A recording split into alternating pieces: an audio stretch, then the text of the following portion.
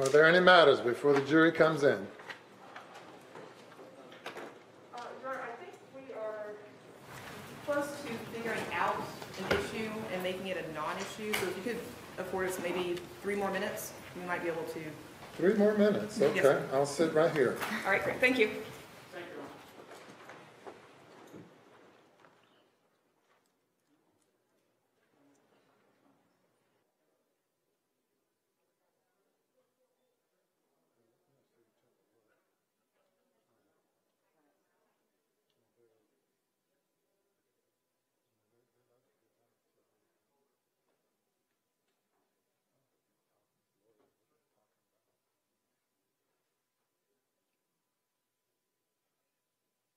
Yes, ma'am. Police Court, thank you for the extra time. I think we did figure out, we came to an agreement for the crime scene photos that I originally had filed a motion objecting to being introduced. Okay. So I will withdraw that part of my motion. I still have a separate pending issue when the pathologist testifies, but we have agreed on a few photographs. So I will withdraw the crime scene. If you'll let me know the exhibit numbers that you all are agreeing to. This exhibit, I'm bringing it closer because Your Honor wants to see one. We've agreed to exhibit, I think this one, Mark, hold on.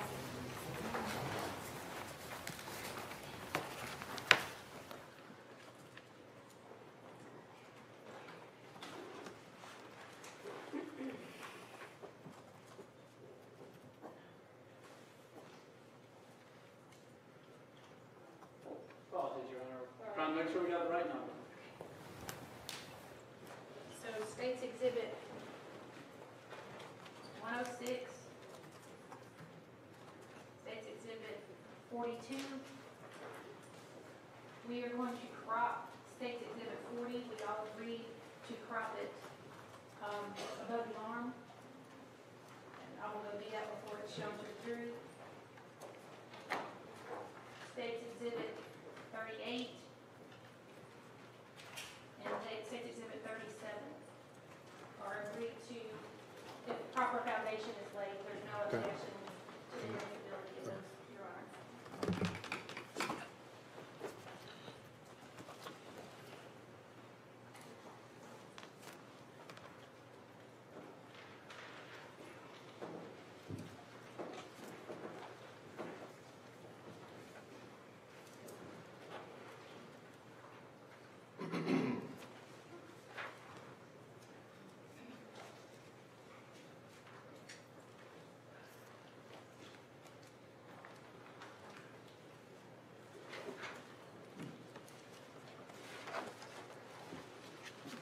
Was that correct, Ms. Pinnock? Yes, Your Honor. Now, these exhibits are admitted into evidence by stipulation of the parties, Thank you, Your Honor. subject to the proper foundation being laid. If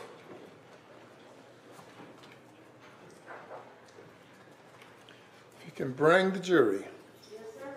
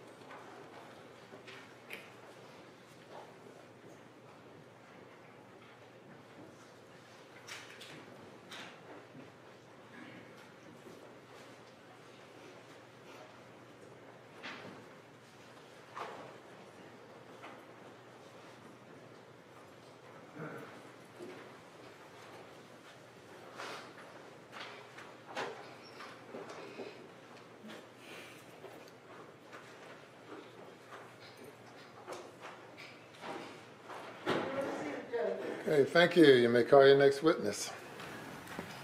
Thank you, Your Honor. May it please the court. The state calls Lieutenant Todd Schenk.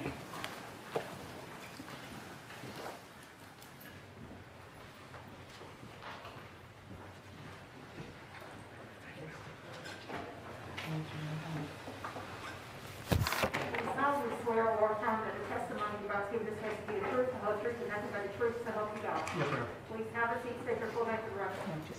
Thank you. Todd Schenk.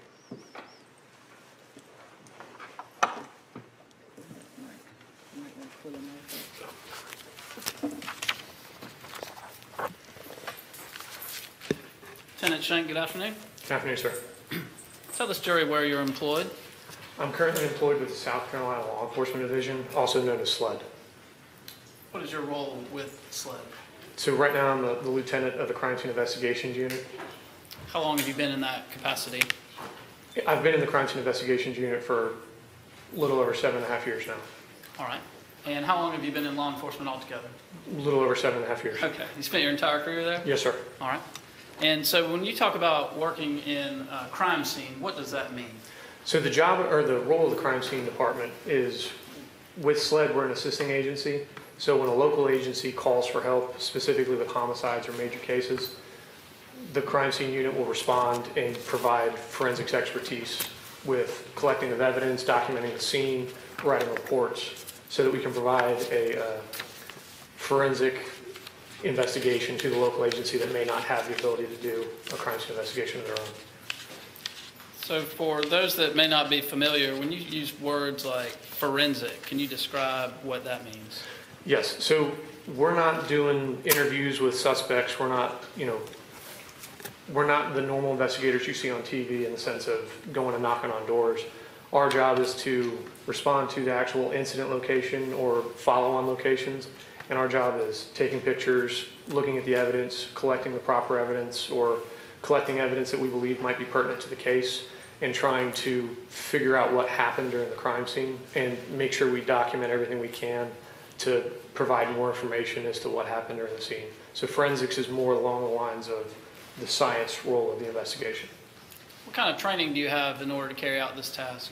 So at SLED, we have an in-house training. We also go to external training, but the in-house training consists of, we call them blocks. They're more sections. So photography, DNA collection, evidence collection in general, how to write reports, how to maintain case records, how to document footwear and tire tread impressions. And while you're going through these training blocks, you have to read books and articles, which then you're tested on, where you have to take a written test. And then you also have to take a practical examination to show that you're competent in doing such skill. At the end of that training, we have an all-encompassing written test where you have to take the test and pass. After that, you also have, we call it a mock crime scene. Imagine a pretend crime scene where you have to prove that you know how to follow policies and procedures, and you have to be able to successfully complete a crime scene investigation for the mock scene. And we also have a mock court where we have to show that we have the ability to testify. Once all that's completed, you're deemed competent in crime scene investigation. And besides the in-house training, I've also been through external photography training, a blood stain pattern analysis training, a shooting reconstruction training. If you had to approximate, how many crime scenes do you think you've responded to over your 7.5 years? I think last time I checked it was about 413. Right. Is that confined solely to the Midlands here? No, sir. We respond to the whole state from coast to Georgia. We go everywhere. Okay. When you respond to a crime scene, what is your goal? What is your intention when you get there? What are you trying to do? So when we first get to the scene, we try to gather as much information as possible. Sometimes we get a decent amount of information, sometimes we have none. And the job, our job is to try to document the scene and preserve the evidence as best as we can. So our first photographs are documenting exactly what we see, where it's at, how the condition of the area or the evidence that exists in the scene. And we're just trying to preserve and show exactly what was going on during the crime scene, or as we got there, what existed and where it was. So you say as you got there, on occasion have crime scenes had people present or walking or driving through and things like that prior to your arrival? Yes, sometimes we get it where folks have moved things or touched things, or vehicles have driven through the crime scene. Sometimes it's pristine, it just depends on the situation. Okay. And as a result, if you know that there has been foot traffic or car traffic in a crime scene, does that impact the manner in which you look for certain evidence? It can. If, for instance, in this case, there's a dirt road and a farmer access road that was also dirt, and we were advised that multiple vehicles had been traveling on this dirt road. So that kind of excludes any other vehicle or tire track impressions that we would really look for, because theoretically they've been contaminated because people driving up and down the road. So that would be an instance. And that's a judgment call that you have to make as the investigator on the scene, correct? That's correct.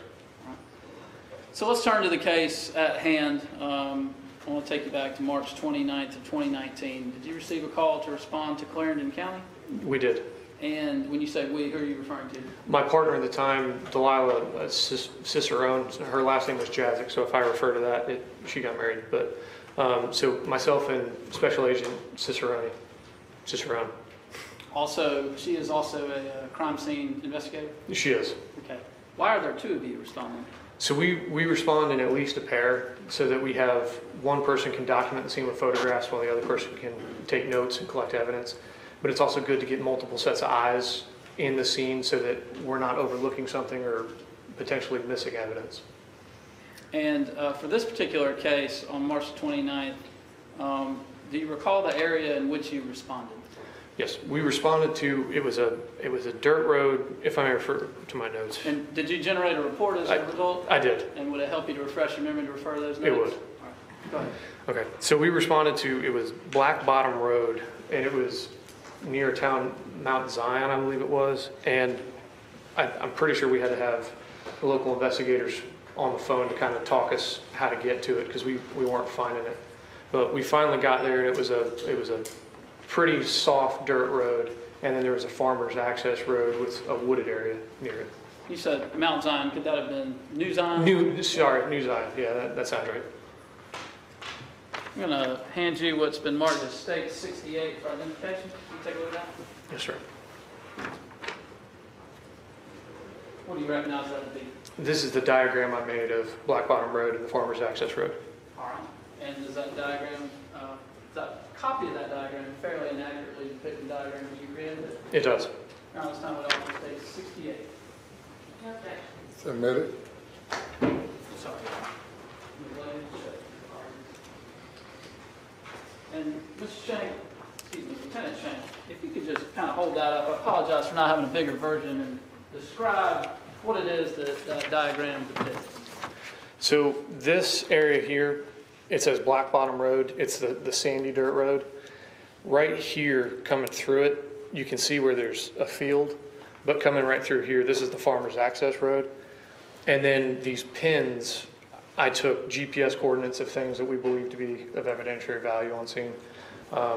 There were two cigarette butts. One was on Black Bottom Road. One was on the farmer's access road.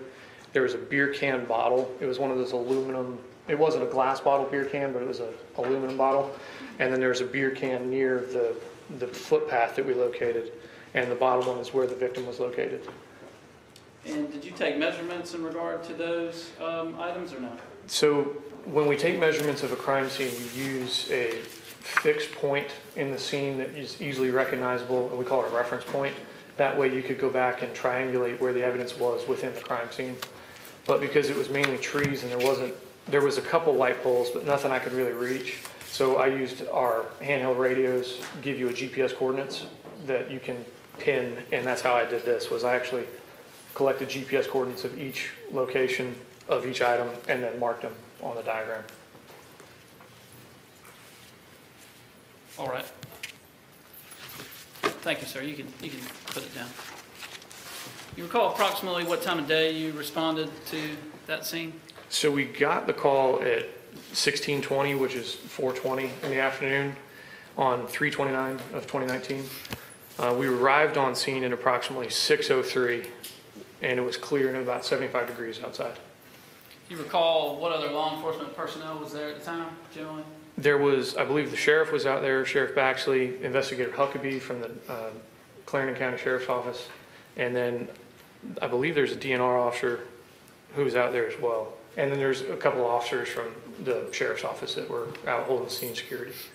What information did you have at that time as to what was there and what you were responding for? So pretty much the initial call came in as the Sheriff's Office located a found body in a wooded area, and that was pretty much the extent. I was told that there were some hunters that had located the victim in the woods. When we got on scene, we were informed that there were some beer cans and some cigarette butts that were kind of just laying out and around, so that was noted to us. But then other than that, we were told that we had a consent to search the property, but other than that was about all the information we had. When you get to a location like that, what are some of the protocols in place in terms of documenting or making sure that other individuals don't further, if necessary, if possible, contaminate the scene? Sure. So the Sheriff's Office in this case had put crime scene barrier tape up, and they had law enforcement personnel there to secure the area, which is a plus. So we know that random folks from the area aren't walking through the crime scene because we know law enforcement have been securing it. But once we've met with the investigators and get our initial information, we'll then begin to take photographs of the scene as it exists. While that's going on, we'll actually pull all the investigators out of the way so we're not taking photos of law enforcement, because we want to show the scene as it exists without us walking through it. All right. And when you arrived, can you describe, I think this jury's pretty familiar at this point with Black Bottom Road being the dirt road and then the Farmers Access Road. Could you describe where vehicles were parked upon your arrival? So there were vehicles parked on Black Bottom Road, and if I recall right, they were down the Farmers Access Road as well. And some of those vehicles belonged to whom, do you know? I think they were law enforcement. I'm not sure who all the vehicles belonged to. All right. And so where did you begin with your investigation once you get out? What's the first thing you do when you get there? So the first thing we do is we meet with investigators to see if any more, because we all respond out of Columbia for sled crime scene. So sometimes when you get to the scene, if it's been a couple hours of a response, they'll have gathered more information. So our first thing to do is we meet with the investigators to see if anything has changed information-wise. Once we're done with that, then we set the camera up and start documenting the scene. Okay. Do you recall what you began to document first? So normally I like to start kind of, especially in a field like this, I don't want to start right at the victim. I want to start away and show the conditions of what was around her and what potential evidence may be around. So we started on, if I remember correctly, on Black Bottom Road, documenting that dirt road to later go down the Farmers Access Road. Okay. You say documenting, you're taking photos? This is documenting with photographs or taking notes and both. All right.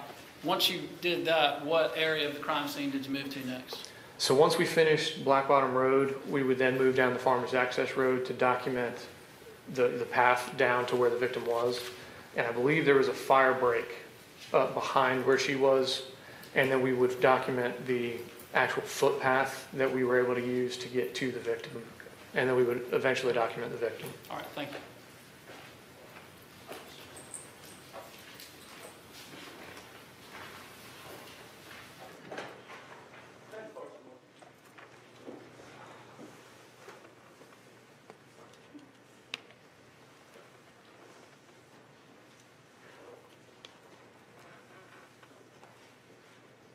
Show you what's been marked as states.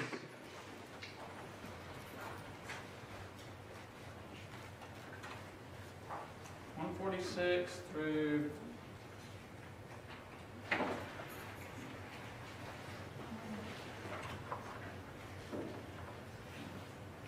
.165. That's states 146 through 165 for ID purposes only. If you could just describe generally what those reference.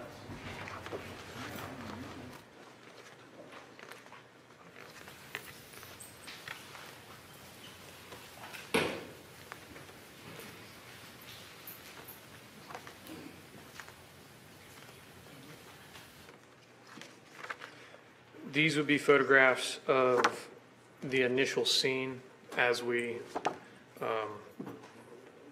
arrived on scene. Okay. And, Your Honor, may the witness step down from the, I'm sorry, I apologize. But those photographs fairly and accurately depict the scene as it appeared on March 29th. It does. All right, thank you. Your Honor, this time, Wade officer states 146 through 165 into evidence.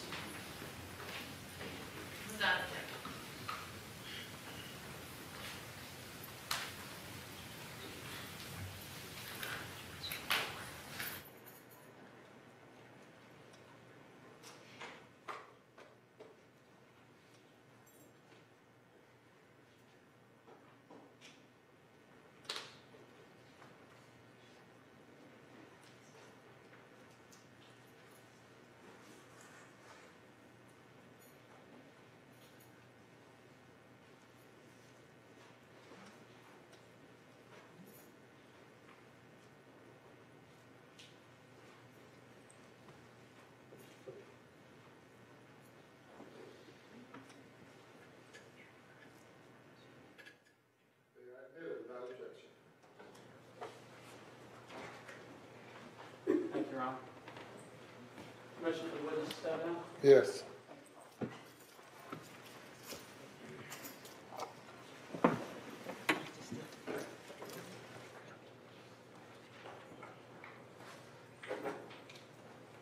I'm going to hand you states 146 through 165 that have been admitted into evidence and ask you if you can describe for the jury what it is they're looking at.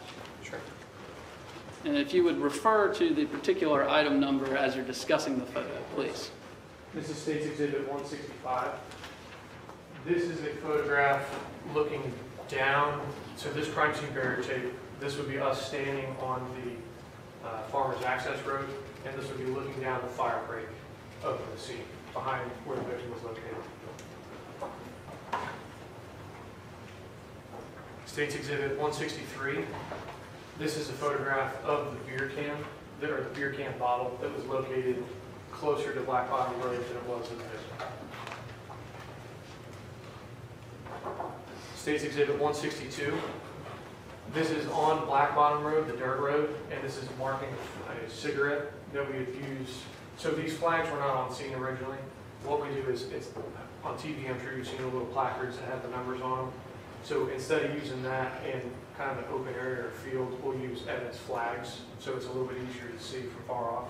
So that's what that flag is that's marking the actual cigarette butt on Black Bottom Road. State's Exhibit 161. This is a flag in the bushes that is showing the location of the beer can bottle. So for referencing this, the victim is further down in this area, and Black Bottom Road would be back over this way.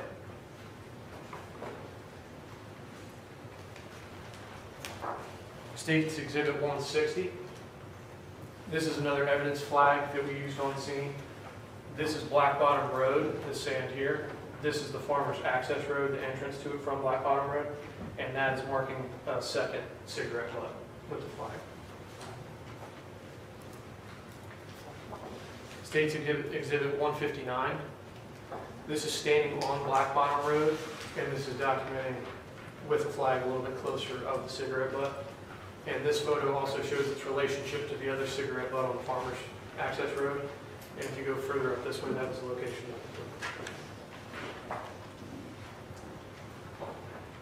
the State's Exhibit 158. This is with your back to Black Bottom Road, looking down the Farmers Access Road, and you can see the crime scene barrier tape on the right side of the photograph, and that's the wooded area where the victim was located.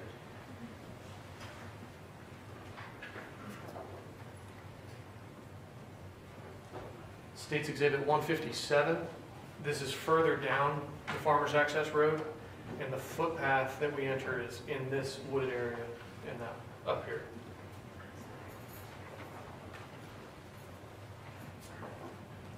State's Exhibit 156. This is standing further down the Farmers Access Road, looking back towards Black Bottom. So Black Bottom Road is up here where the truck is, and the fire break trail would actually be right here, and the victim was in this area, in the woods here. State's Exhibit 155. This is standing on the farmer's access road, looking at the path that we took to get to the victim. If you can see kind of where the brush has been pushed down, that's how we gained access to where the victim was. State's Exhibit 154. This is standing on the farmer's access road, standing on the other side of the farmer's access road, looking at the farmer's access road. The trail to get to the victim was in this area, and that's the fire break trail, which would put Black Bottom Road up over here.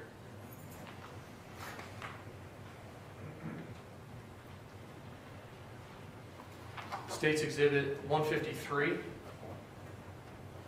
This is going through down that access path in the woods. The victim is located up right about where my finger is in relation on the photo. And this is going to show where the beer can is. You can kind of see it in this photograph, but this is the beer can near the footpath. State's Exhibit 152. Again, this is coming down the footpath. There's a bit better photo of the beer can. And then the victim, you can see, starting to see here, right here on the side. State's Exhibit 151. This is actually a close-up, as best we could, of the beer can in the bush where it was located on the footpath.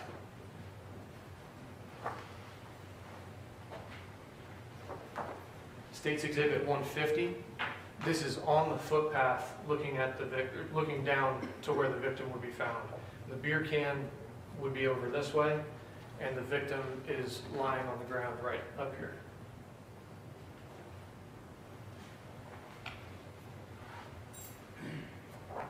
State's Exhibit 149. This is on the footpath with your back to Black Bottom Road, looking down the farmer's access road here, and the victim was up around this brush over here.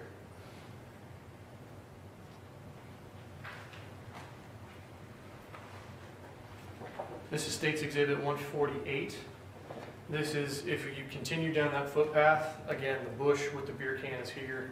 And if you look closely, you can see the victim lying on the ground behind those bushes.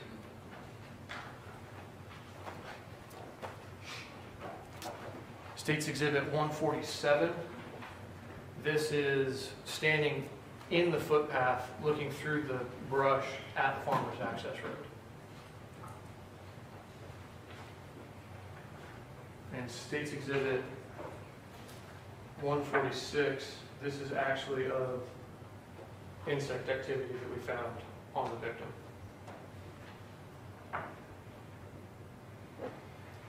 Hi, you can have a seat.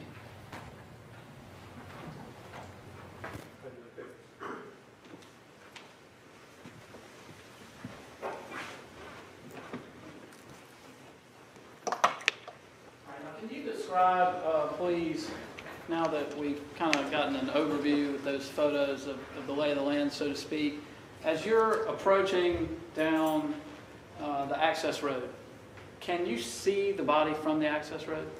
From what I remember, I could not see the body until we went down that footpath. Okay. And once you went down the footpath and got towards the body, can you describe how she was oriented? Sure. So she was lying. I beg the court's indulgence 1 second. Actually, while you find that, but with one thing, show you.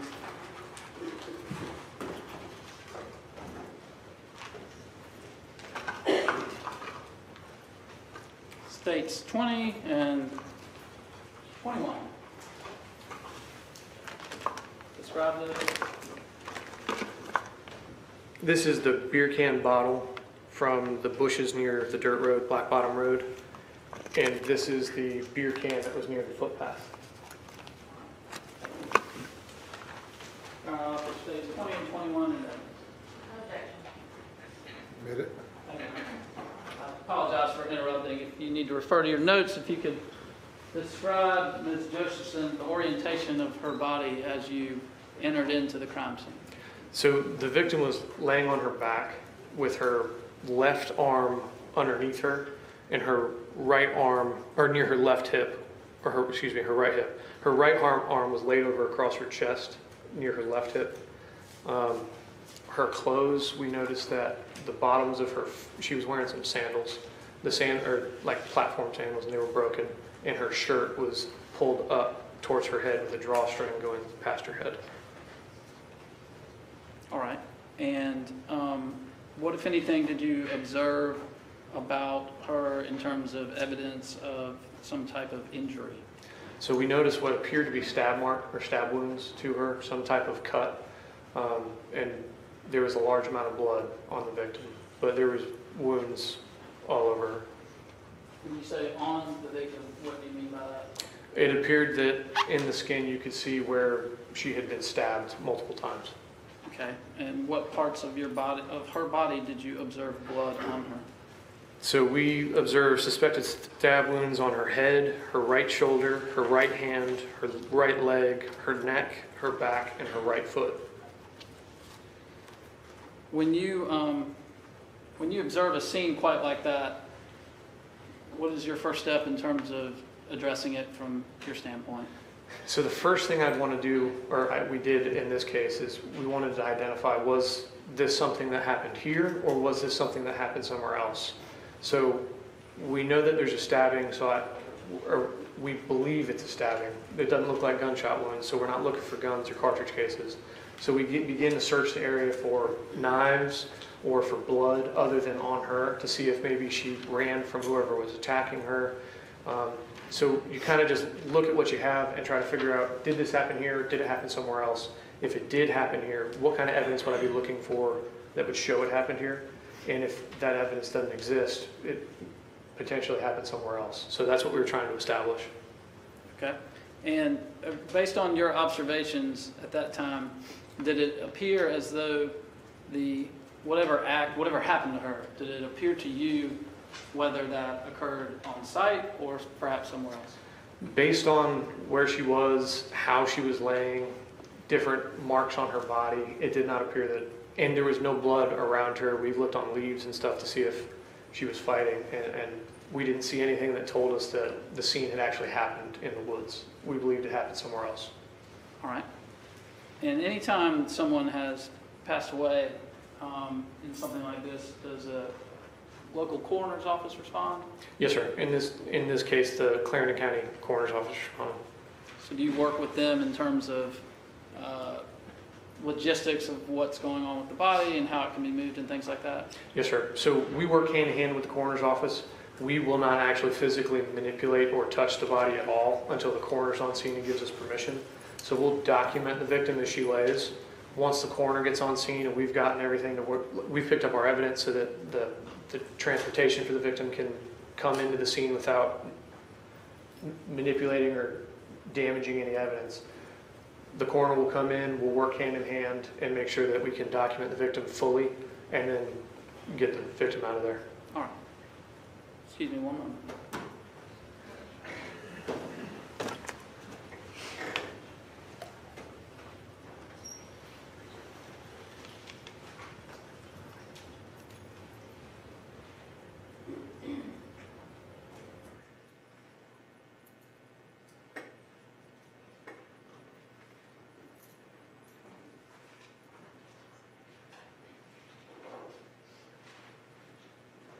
All right, Lieutenant Schenk, I've got a series of photos here that I'm going to hand up and ask you to take a look at. They are states. Sorry for the number jumble. 139, 144, 143, 141, 40, 38, 37, 42, and 106. Apologies for those random numbers, but here, take a look at that and tell us generally what those are photos of.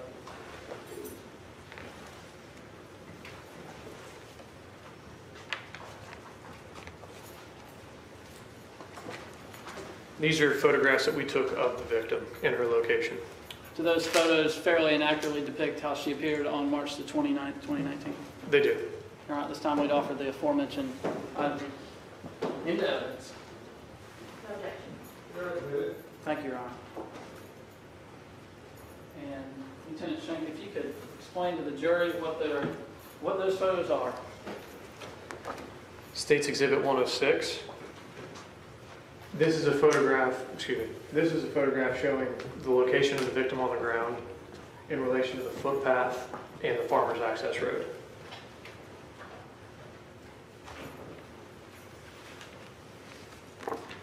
State's Exhibit 42. This was the position of the victim as we found her, laying on her back with her arms going across her chest and her left arm underneath her back. And you can see how the drawstring and her shirt are pulled up and her shoes are broken.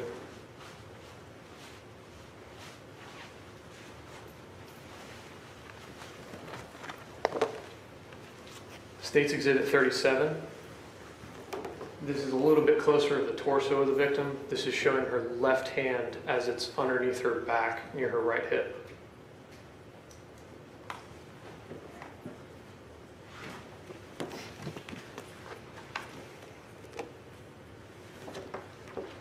State's Exhibit 38. This is showing the position of her arm. This is showing striations on her arm, the position of her shirt, the blood on her stomach, and the position of her hand. I want to stop you there for a second. Which number was that? This is State's Exhibit 38. Okay. You used the word striations. Can you describe to the jury what that means? So if you look on her arm, you can see that there's blood and dirt mixed in on her arm, and they travel either from her elbow to her shoulder or her shoulder to her elbow. They go with the arm. And to me, that shows that something has come in contact with her arm to remove the mud and the blood from her arm. Is that consistent with possibly being dragged? I would say so. State's Exhibit 40. This is a bit closer of those striations, and you can see that the bug activity has started.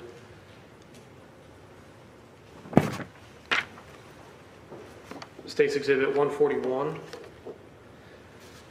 This is showing Black Bottom Road would be on this side of her, and if you look back up here on the photograph, you can see the trucks. The farmer's access road is running this way, and this is showing the open field that was behind the victim on it away from the farmer's access road. State's Exhibit 143. This is a photograph of the bottom of the victim's foot. You can see that there's blood on her foot, and then you can see how her sandal has been broken and is no longer attached to her foot. It was attached by the strap on the ankle, but not by the toe strap. State's Exhibit 144. This shows it a bit better. So she's got what appeared to be stab wounds in the right foot. You can see the suspected blood on the bottom of her feet. You can see how both of these sandals are broken here, but they're still attached around her ankles. State's Exhibit 139. This is of the victim's back once we've rolled her over, and you can see more of the striations right around where her pants were.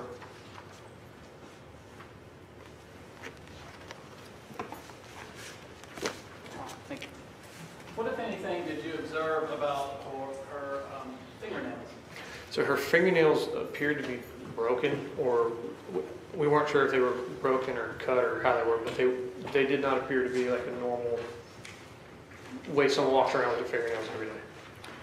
So speaking of nails, what, if anything, do you all do with the victim's body physically before the coroner takes the body to do whatever they're supposed to do with it? Sure. So once we've gotten permission from the coroner and we've finished documenting the victim, we'll then take fingernail scrapings from the victim to see if she had been in contact with anybody else, to see if there's DNA underneath her fingernails. We would take a buccal swab, which is kind of a big Q-tip that we stick in her mouth so that we have her known standard for DNA comparison. And we would also take fingerprints. So if anything shows up that we need to identify fingerprints on, we would have her fingerprints to go by. Okay. Can you tell the jury what an alternate light source is? Yes. So an alternate light source it's a flashlight that has an alternate or a different wavelength than white light. If you've ever been to Chuck E. Cheese where they got the black light and your kid gets stamped with the old way of doing it. That black light, imagine that kind of thing. It's a special flashlight that we use to look for body fluids or blood or fibers on scene. And it's just it's an additional way to process the scene or document what's there. Did you utilize that in this case? We did. Tell the jury what you found. So once we got the victim up onto the stretcher, we utilized our alternate light source, ALS is what we call for short, our ALS, to document any bruises or injuries that the victim may have that you can't see with the naked eye. And that's what the ALS is good for, is bringing out bruises and injuries. And did you observe bruises throughout? From my memory, there was bruises on her sides and her arms, and a good bit of her body she had bruises. Okay. At this point in the process, as you're establishing the crime scene, you're beginning to collect evidence and the like, on this particular day, did you know anything at this point about what had happened or even who the victim was? No, it wasn't until, I think in my notes I say it was right before, after the ALS, in my notes I talk about it, was when we found out, or we were told who we thought she was, or who the investigators thought she was. But up until that point, we had no idea who she was or where she came from. And at that point, the information you were given, I believe, has already been testified to, that it was a missing person out of Columbia, correct? That is correct. Later identified as Samantha Josephson. That is correct. What, if anything, did you observe about Ms. Josephson's ears or jewelry? So we did notice that I believe it was her left. One second.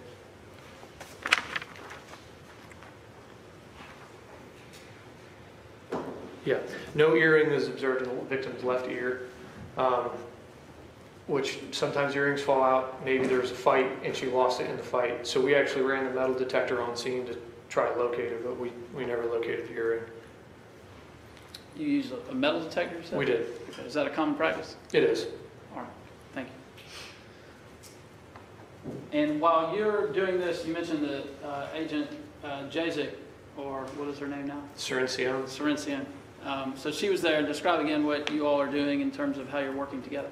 So Special Agent Serencion would document the scene. So her whole job that night was to photograph and take photographs and to assist with searching, but it was mainly documenting the photographs. And then my job would be make sure we're keeping up on notes, collecting things properly, and following protocols and procedures, and making sure everything flows, we're not missing anything. And so you've described for us what steps you took in terms of the crime scene and what you did with Ms. Josephson at that time, correct? And then ultimately she was removed from the scene, is that right? That's correct.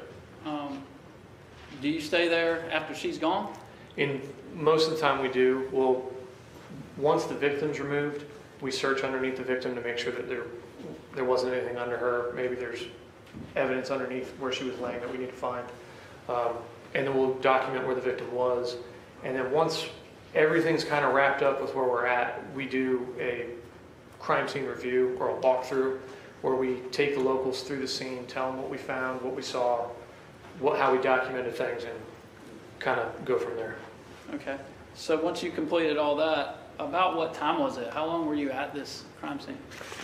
We cleared that scene at approximately 0:49 hours on the 30th.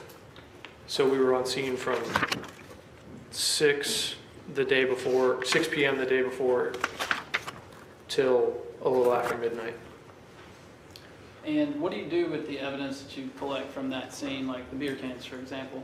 So once the beer cans are collected, they're secured in my vehicle, and we drive them back to the forensic laboratory where they're stored in an evidence room, and then we go from there, go home, and we'll come back the next day, or a couple days later, and log everything in. Okay. Did you ever respond back to New Zion again after you left there that evening? I did not. All right. But you had additional involvement in the case, correct? I did. And tell us generally what that involves.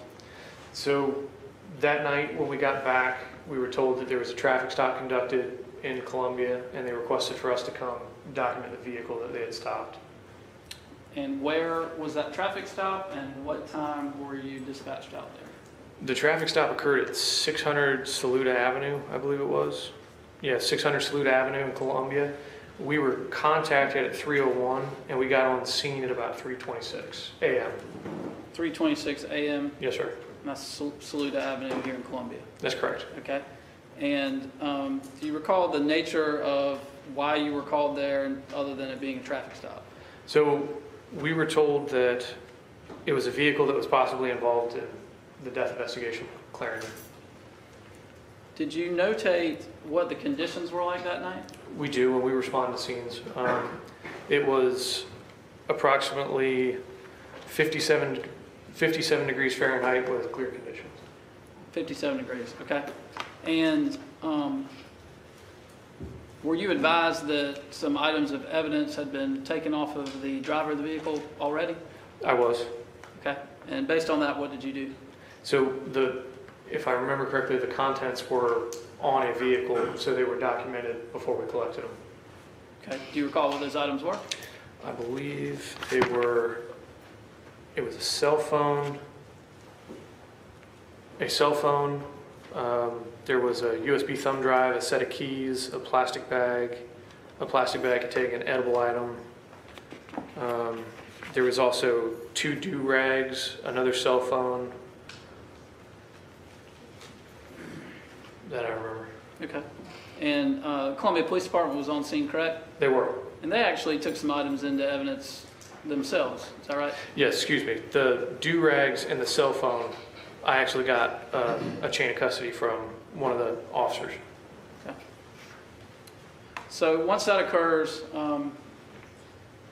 what's your role next? So with that, we document the vehicle where it was, but given the nature of what we were seeing with the vehicle, we waited for a search warrant and for the vehicle to be towed to a more ideal location to process it. Okay. Did you take some photographs of the vehicle while it was out on Saluda Avenue? We did. All right. What would be the purpose of that if you know that you are not going to be going inside the vehicle at that point until you get a search warrant?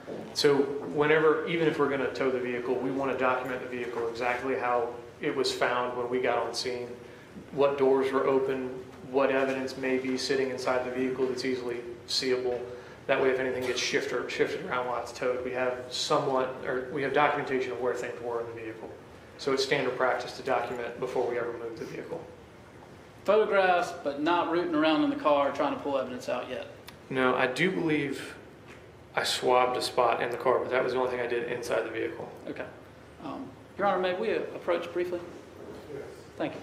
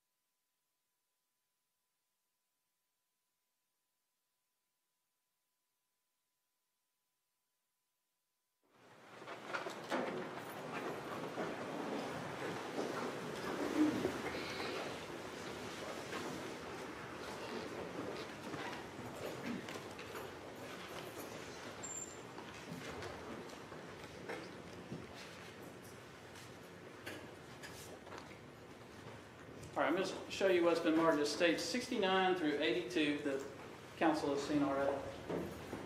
You can describe what those photos are of just generally.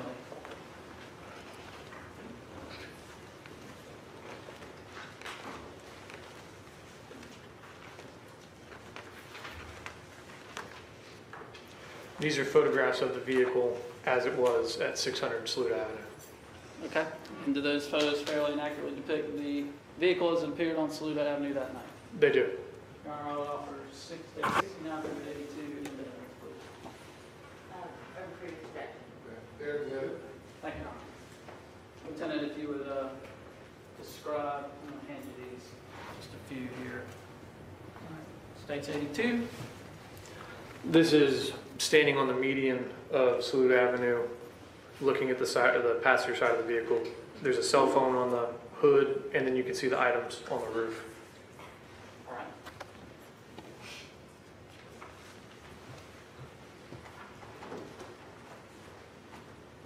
States 8. This is the trunk, documenting that the trunk was open, and you can see from here kind of what was in it.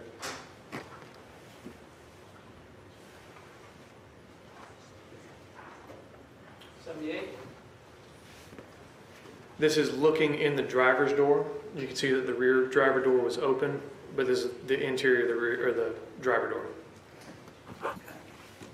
And when you're looking at the driver door of State 78, what, if anything, did you notice about the controls that were utilized with that vehicle?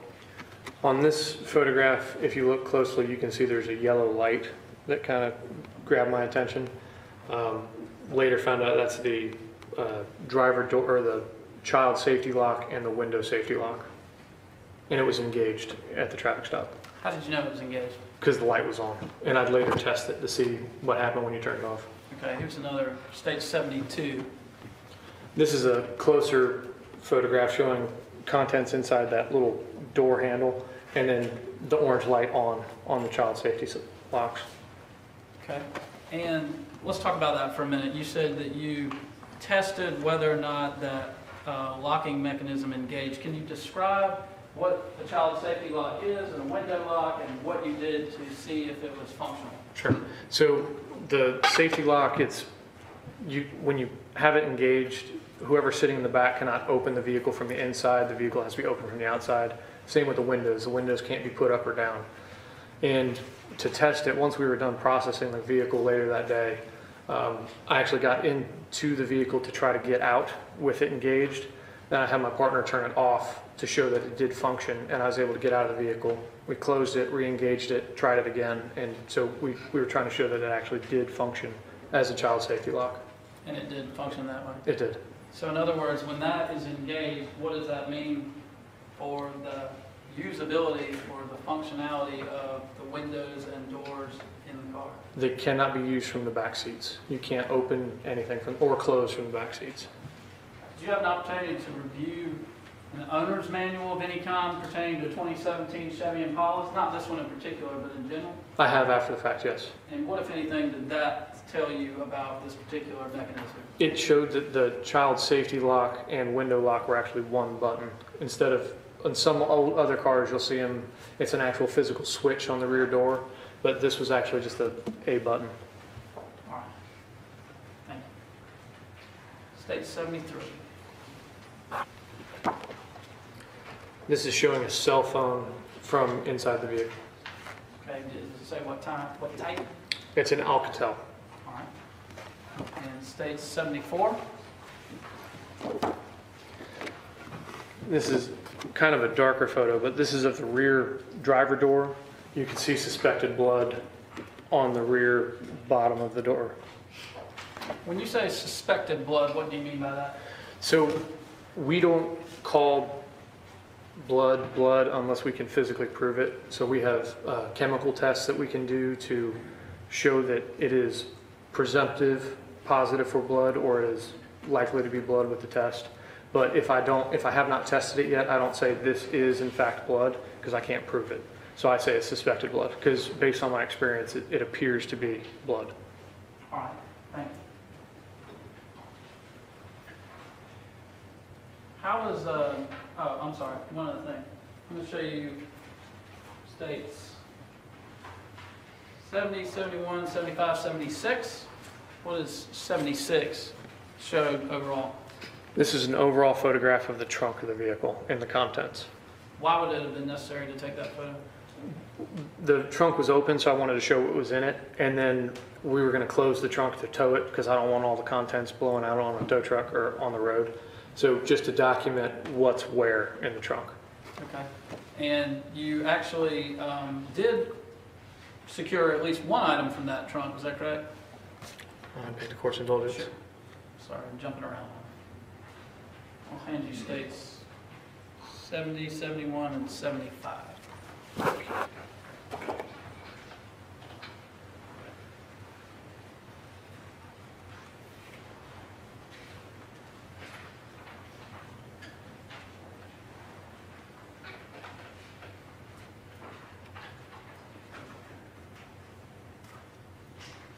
Yes, sir. There was a black McDonald's visor in the back of the trunk. Can you show that to the jury and describe what you noted and observed about said visor? On State's Exhibit 75, it's kind of a darker photo, but it shows it's next to the white Yankee Candle bag. It'd be further up over here. And then on State's Exhibit 70, there's suspected blood on the brim and on the hat itself.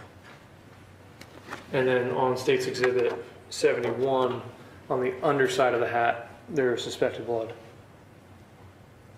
What would be the reason for collecting that item prior to the test?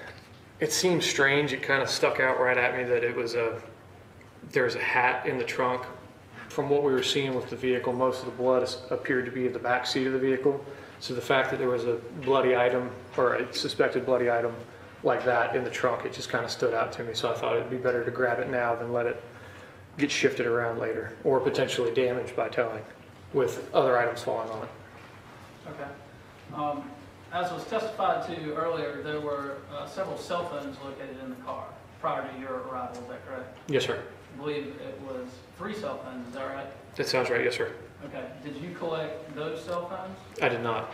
And why not? We had our computer crimes experts come out and deal with the cell phones. And do you recall which agent from state law enforcement took possession of those phones? Lieutenant Britt Dove. Okay.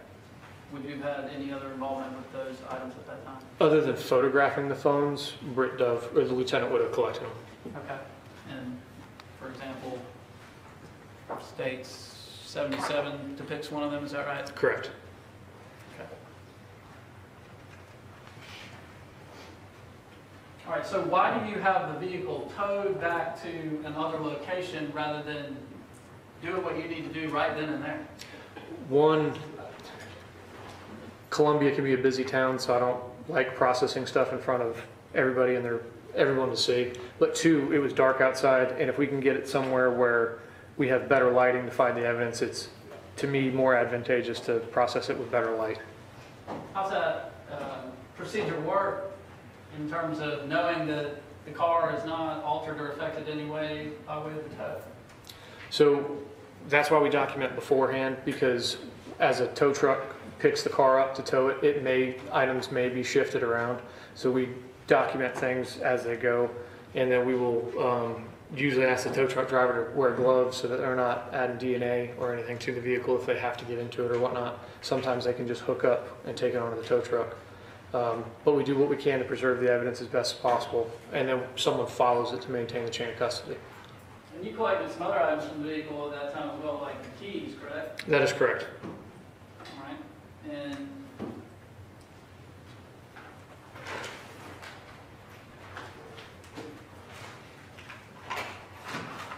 States 16 and 15. You just look in those bags and tell us what they are. States Exhibit 16. These are keys with a pink device on them. And States Exhibit 15. They're a set of keys with a kind of lanyard type plastic thing on it. And those are the keys that you collected Those are. at the scene?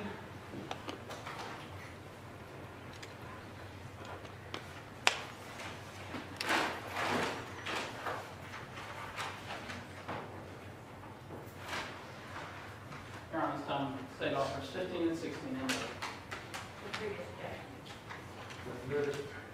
Thank you, Your Honor.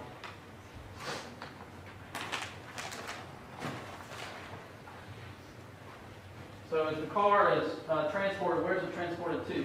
It's taken to, 715 Bluff Road, which was a CPD facility, or Columbia Police Department facility. All right. What time did you leave the Saluda Avenue scene? I left at approximately 06:44 hours, so 6:44 a.m. All right. Did you go straight over to the Bluff Road location? I did. I got on scene at 07:14 hours. Okay.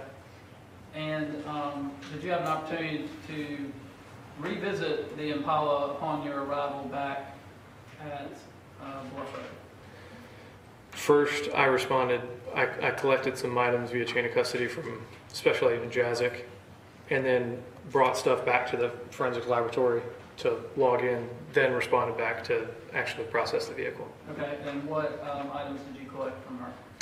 I got suspected blood from the suspect's shoe, swabs of the suspect's fingernails, and then I took those back to the lab with, I believe, the known standard from the victim and then fingernail scrapings from the victim. Why would it be important to get those to the lab that quickly? So we wanted to see if the blood in the vehicle was in fact our victim's, to see if this was the right vehicle that we were looking for. And until you deliver it elsewhere, nothing can be done with it, correct? Correct. All right. What'd you do after that? So then I responded back to 715 Bluff Road to begin processing the vehicle. And you mentioned that a search warrant had been obtained for the vehicle, is that right? That's correct. And so upon making it back to Bluff, what is your objective here with the car now that you're back in a secure location? So now that we have the vehicle in a secure location and we've got lights and we've got time, our job is to document as thoroughly and search as thoroughly as we can for any and all items that may be potential evidence. Can you describe where the car was and what the conditions were like? It was inside of a bay, like a big garage that CPD has, and it was well lit. Okay.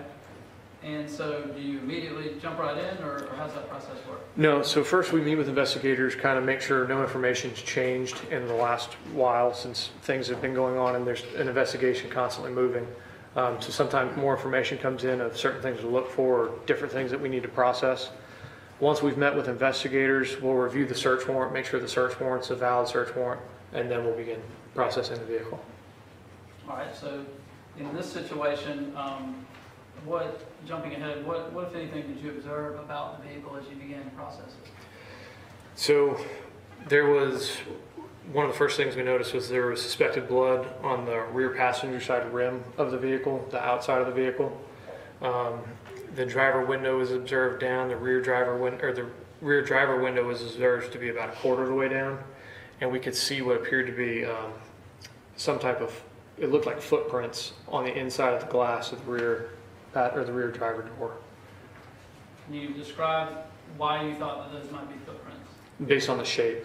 So your fingers, you've got, it's called friction ridge skin, and you can, it's it's got a movement to it, and there's different things inside of it that you can identify folks with. But so what we're looking for is we're looking for that type of skin to say it's a fingerprint or a footprint, but then based on the shape of it, you could see what appeared to be toes as opposed to fingers. So that's what made me think it was a footprint. Okay. And so what do you do when you see a marking like that? So the first thing we do is we photograph. Anything and everything we do, we photograph first. And then we'll put scale tape on it, which is just a ruler that is tape, and we'll tape it so that we can actually have a dimension and have the photograph to scale.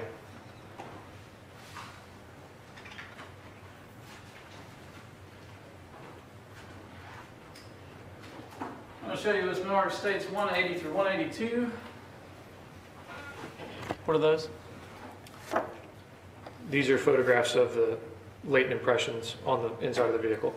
And the rulers on there with them? Yes, those are the scales that we placed. Photographs fairly accurately take. How They- do they do that now? They do. With Dr. States 180 through 182.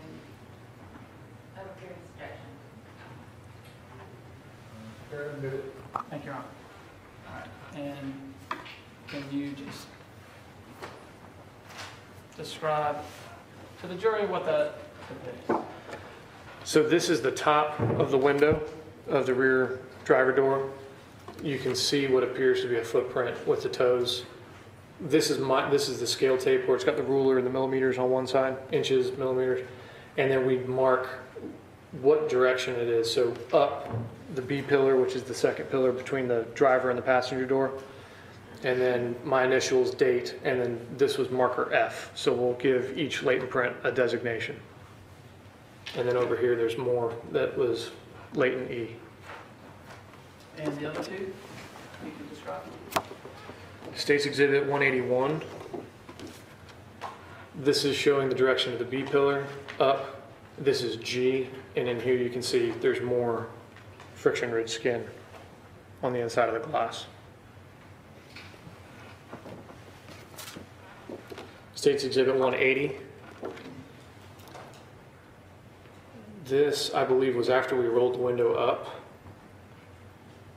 So the window was partially down. When we rolled the window up, we were able to see more impressions, and so that's what marker H was showing. At this point, it's not your job to try to do any analysis about the print, who it belongs to, or anything of that nature, correct? Correct. All right. Did you then have an opportunity to examine the interior compartment of the vehicle? We did. And what were your observations once you got inside? We'll start with the driver compartment. So in the driver compartment, we saw a large amount of suspected blood. We saw suspected blood on the seatbelt buckle receiver, the driver's seat bottom closest to the driver door, the driver headrest, the driver's seat shoulder area, the area between the driver's seat and the center console, so on the side of the chair, and suspected blood on the center console and roof on the headliner above the driver's seat. When you see areas of suspected blood, what do you do with that? So most of the time we always photograph them to show the location of them, and then some of them will swab to collect, to have a sample of. How do you decide what to swab? In this case, we kind of went for larger areas to show what was, a better sample. Okay. And what other items were located as you made your way through the driver's compartment? So there was a wallet in the driver door pocket. There was a Social Security card. There was a Wendy's receipt on the driver's floorboard dated 3/29 of 19 and time stamped at 12/38. And there was an envelope in the center console that had suspected blood on it. And there was a handwritten list on the back side of the envelope. What did you do with those items? The Wendy's receipt was, I believe, collected, at least photographed, and the envelope was collected. All right. Got some more photos here.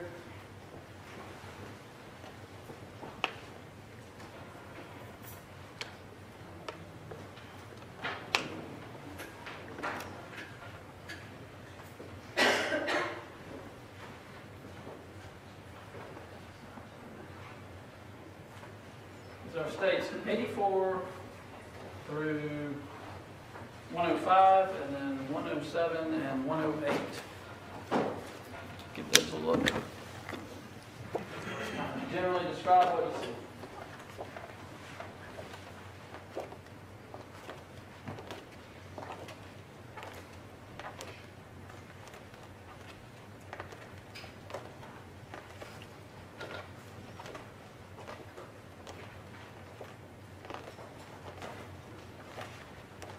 These are photographs of the interior of the vehicle and the contents within it. All right. Your Honor, it's time we offer 84 through 105 and 107, 108. Thank you, Your Honor. States 108, what does that depict? This is showing the driver's seat belt receiver, and this is suspected blood on the seat.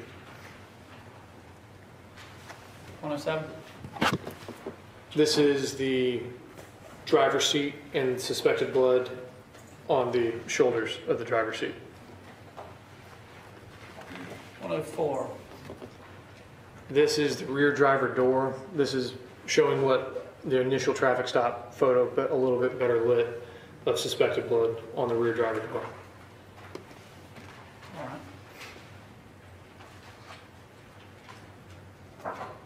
101? This is the front passenger seat showing suspected blood on the headrest and then something on the shoulder. 100. This is a closer up of the suspected blood on the front passenger seat headrest.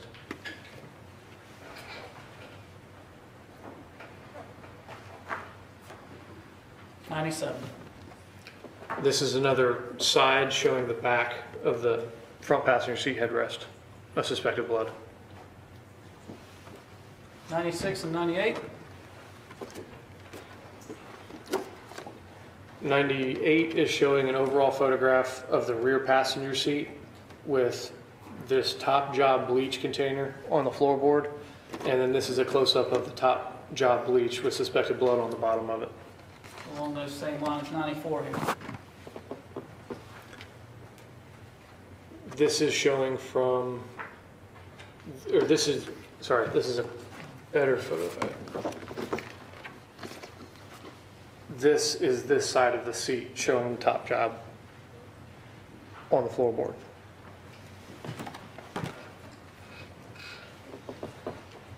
'91 through 93, what do they depict? And what part of the car is that in? I'm sorry. So these are all in the trunk, and this is showing a Yankee Candle bag that had suspected blood on it. This is showing a tan backpack, and here's the Yankee Candle bag again, showing some more blood on it, suspected blood. And then there was a bleach, some type of cleaning product with suspected blood on the container. Okay.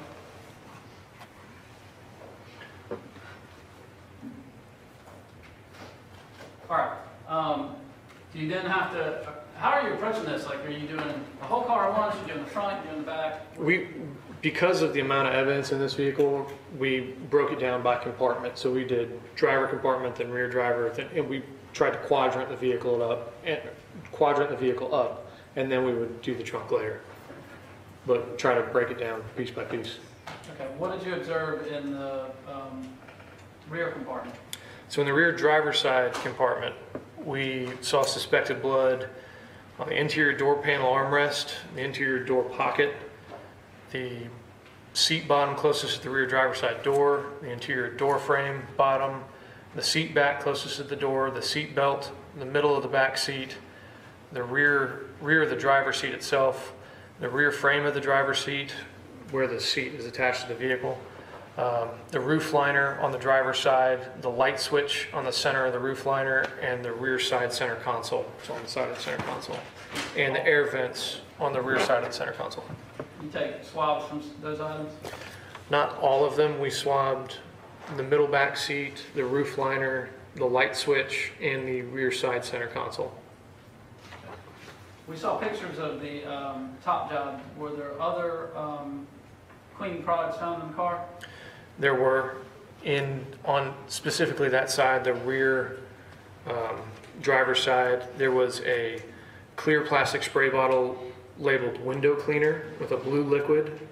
There was a white plastic spray bottle labeled LA's Totally Awesome, and they both had suspected blood on them. Did you also find a container of wipes in the car?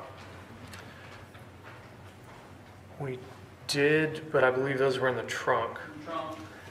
Okay.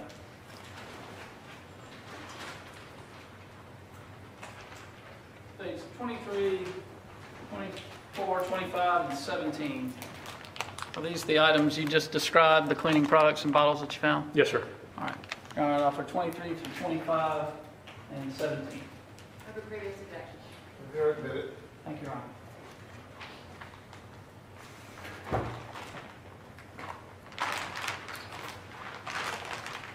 You said that all but the wipes were in the trunk, is that right?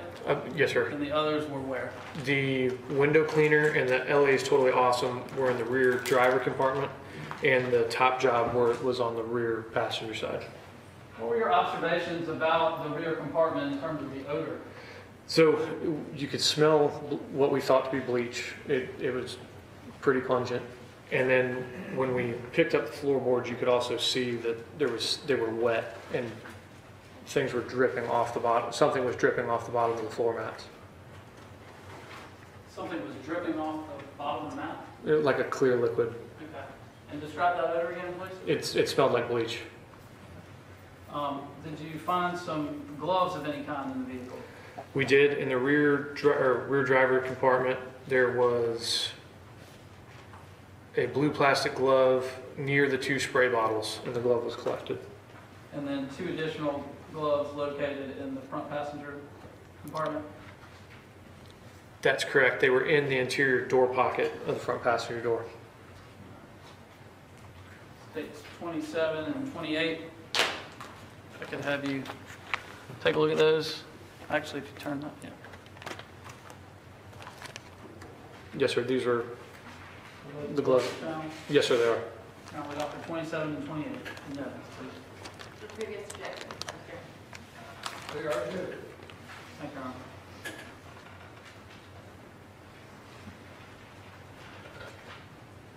All right, and so you continue to process the car. You're documenting, you're taking photos, you're swabbing. Is that right? That's correct. All right. Once you got to the rear compartment and the rear passenger seat compartment, what stood out to you about that area as compared to the rest of the vehicle? There was a child seat in that seat. There was also there was blood. The blood of the back seat. It looked, compared to the rest of the vehicle, where you could kind of see where the blood was moving, it kind of looked like it was absorbed kind of into the seat, or kind of diluted a little bit in the rear passenger seat. And how would you classify the amount of blood in the back seat based on your view of it? I can't give an exact amount, but I can say that there was a decent bloodletting, significant bloodletting in the back of that vehicle. A significant bloodletting. Yes, sir. And that is based on your observations of that area of the vehicle And throughout the vehicle. and throughout the vehicle.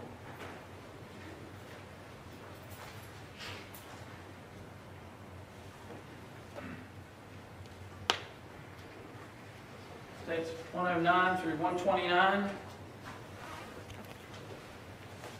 Is that the rear compartment photos? Yes, sir, they are.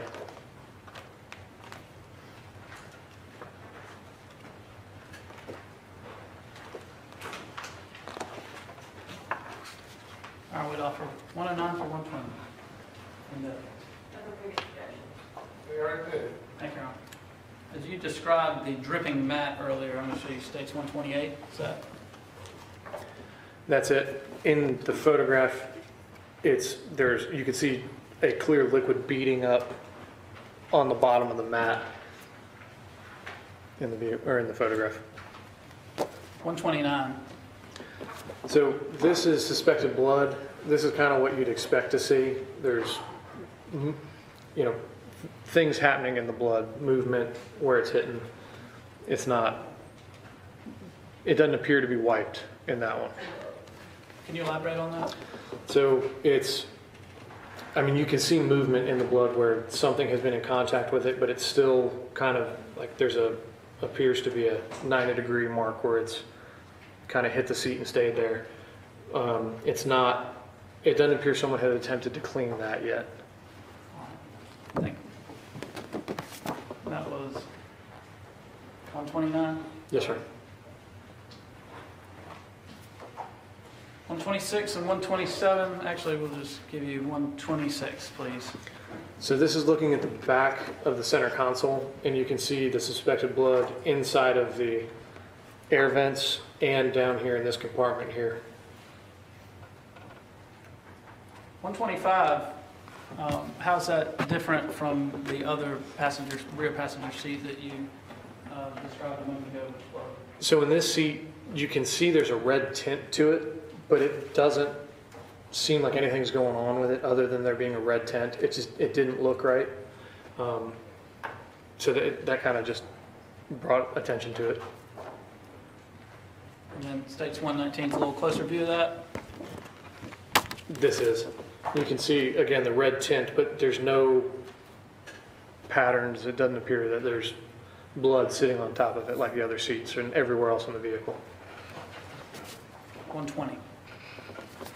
So 120, this is one of the door jambs of the vehicle. This is where the door seals here. This is the weatherproofing.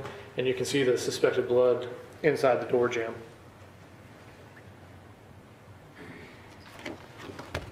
.117, what do you observe about the seat?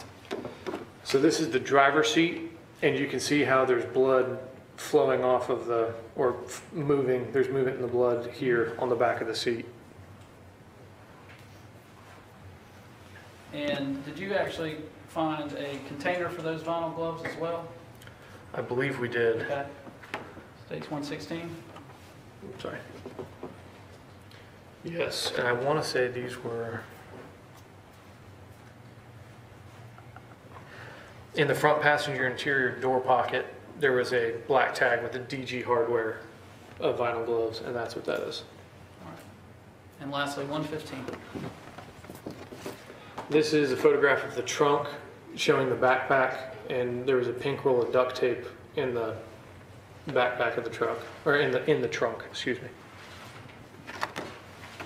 So pink roll of duct tape. That's correct. States 29. Yes, sir. Is that the duct tape? Yes, sir. All right, we offer states 29. Thank you. Find any clothes in the back seat compartment? We did. What'd you find? We found there was a leather jacket in the back seat, and there was a rear passenger.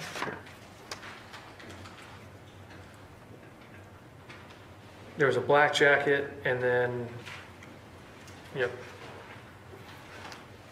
I believe it was just a black jacket. Just a black jacket? Yes, sir. From the back seat, just a black jacket.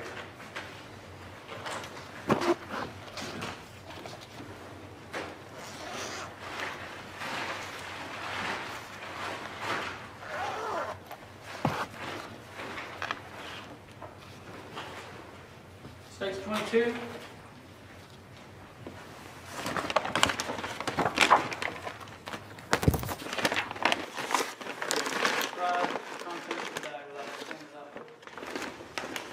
This is one black color jacket, a Robert Comstock size XL from the rear passenger seat with suspected blood.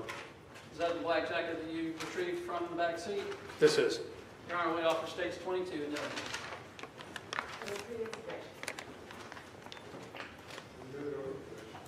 Thank you, Your Honor. Lieutenant, can you pull the bag out? Do you need some gloves? I've got some, sir. Okay, thank you.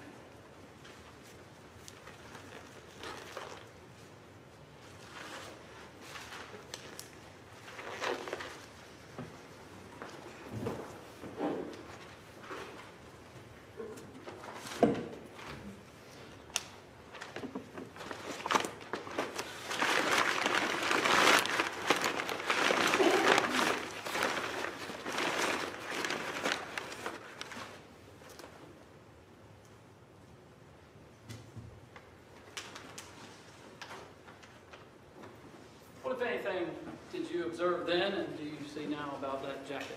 So there was suspected blood on the jacket when we collected it that night. When we got it back to the lab, we photographed clothing with photographs. We documented it with photographs, and we noticed some striations in the jacket itself that we documented with photographs and a scale to kind of show the size of what we found on the jacket. And again, striations being, Something came in contact with the jacket that left a mark. okay. And you took photographs of that as well? We did. Can you point out the areas on the jacket? I know it'd be hard to see where you located those possible striations.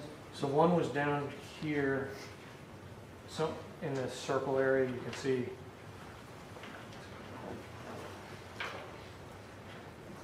I'm not sure if you can see it from where you're sitting, but there are some marks in the leather itself. Up on the right chest.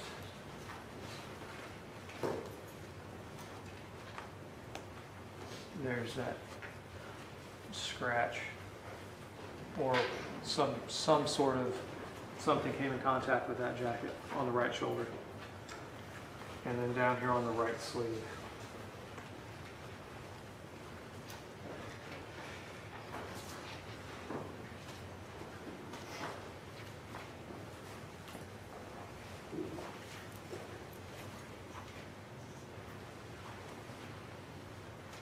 In this area. All right, thank you. As you're pulling the jacket up, earlier when you testified about striations, you did so in reference to potential drag, things like that. You described the victim, how there were marks on her that showed that items were moved off of her, possibly consistent with being dragged. Is that the only manner in which striations can possibly appear on a person or an item of clothing? No, sir. Okay, can you describe other scenarios in which that can occur? It's possible that if she was fighting, that if someone was wearing this jacket, that claw mark, or not claw marks, but scratches from fingernails could cause those. Are those marks on that jacket consistent with that possibility? I think so. All right. And briefly, states 59 through 67, we're not going to go through all these, but just generally, what are those pictures of? These are the photographs we took of the jacket. Okay. And in your review of those photos, how does looking at that compare with the actual physical appearance of the jacket? I think you can see these better. And which item? Specifically, State's Exhibit 60, you can see the striations on the front pocket, the front left pocket. 61 is a close-up of it. 62 is of the right shoulder. 63 is of the right shoulder. 64 and 65, 64 is of the arm. And so is 66. And 67 and 65 are suspected blood on the jacket. Suspected blood on the jacket as well? Yes. All right, thank you. That was in the back seat of the vehicle? Yes, sir. Okay. Let's turn to the trunk. This is a pretty comprehensive processing job that was taking place, correct? Yes, sir. Okay, and that's part of your training, right? Yes. All right. So in the trunk, you found a bag with suspected blood, is that right? It was a Yankee Candle bag, yes, sir. States 26.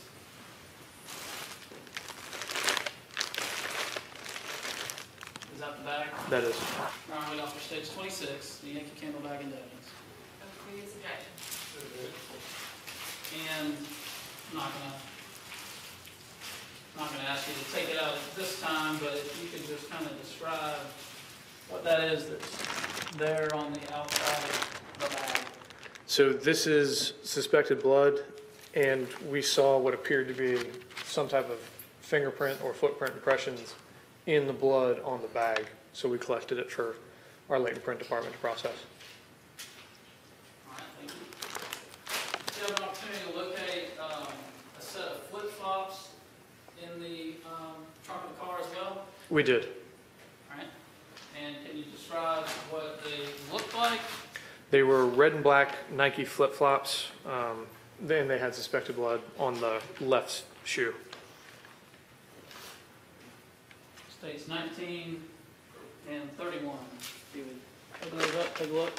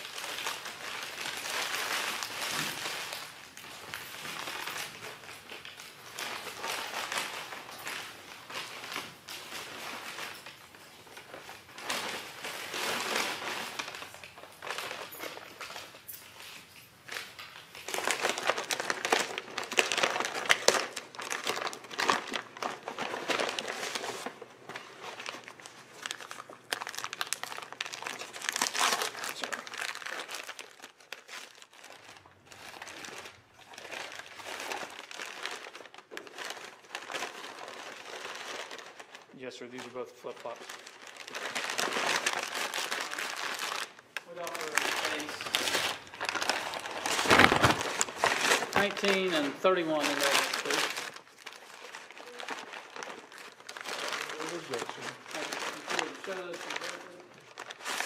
To the judge? Do you want them out? Oh, I'm sorry. So this is the left shoe.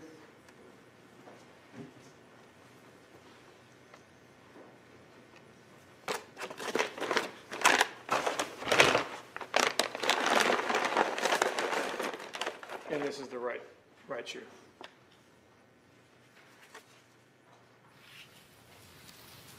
And you indicated that on the left one there was suspected blood on that, is that right? Yes, sir. Okay. All right, and earlier you discussed the visor. We saw photographs of the visor that was collected. Stage 34.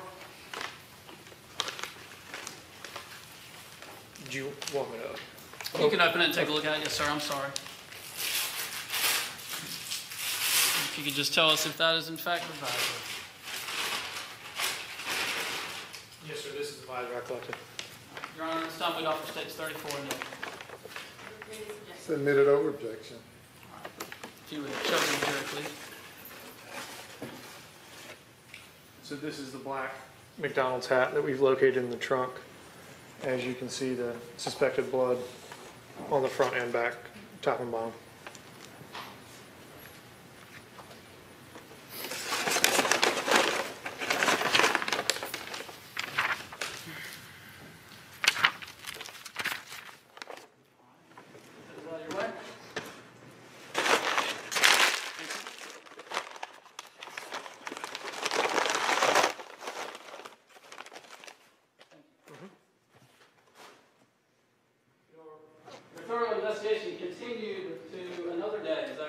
That is correct. And that was April the 2nd, is that right?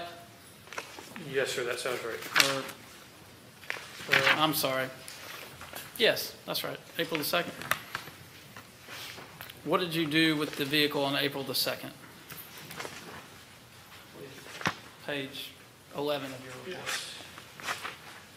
On April 2nd, we responded back to 715 Bluff Road, and we processed it by,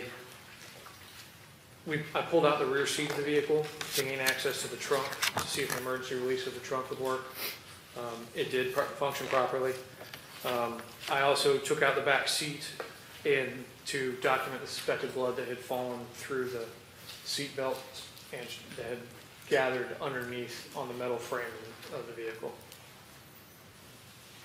And what did you observe in terms of suspected blood in the back seat?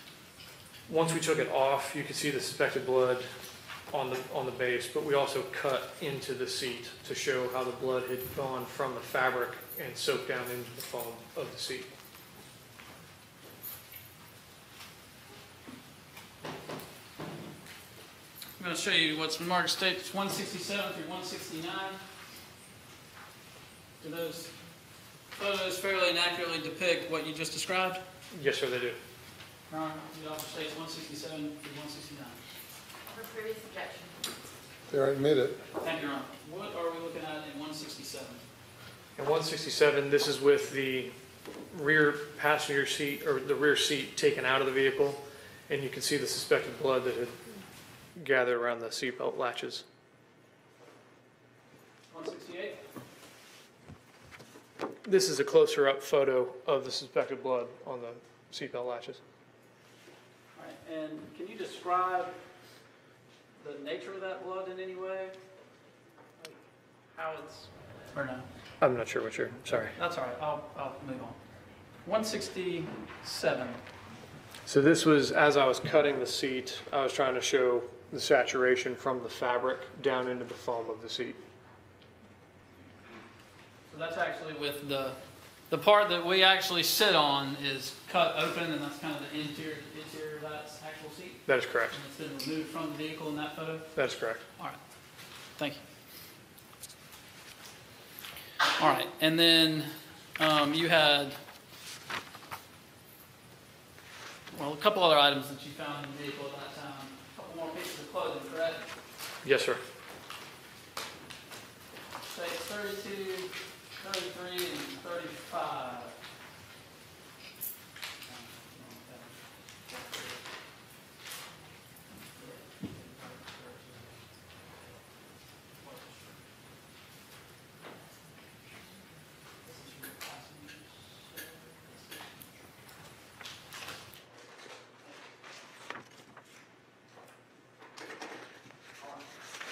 Is that one?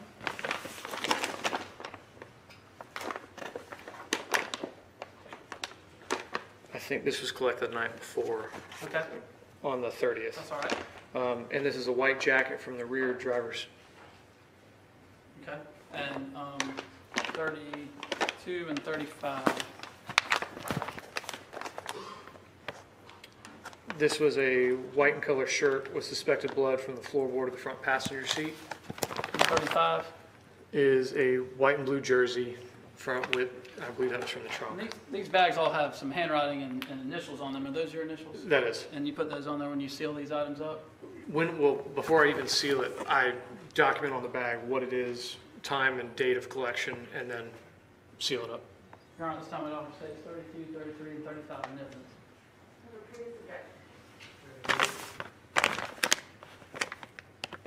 All right, if you would open states 32 there, show the jury that I describe what it is.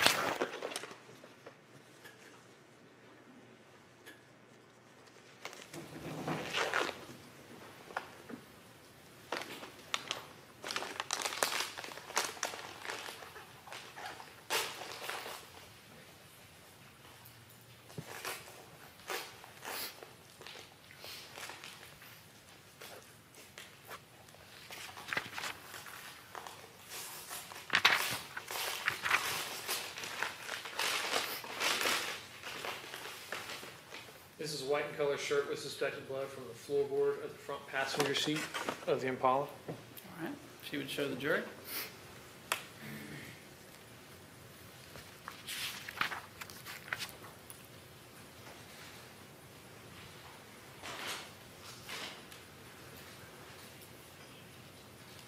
All right, thank you.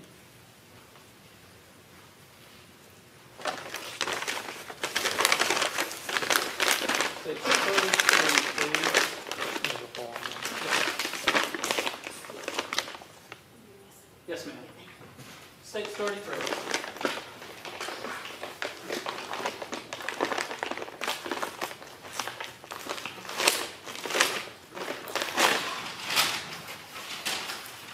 Stage 33 is a white jacket from the rear driver's seat of the Chevy Impala with suspected blood.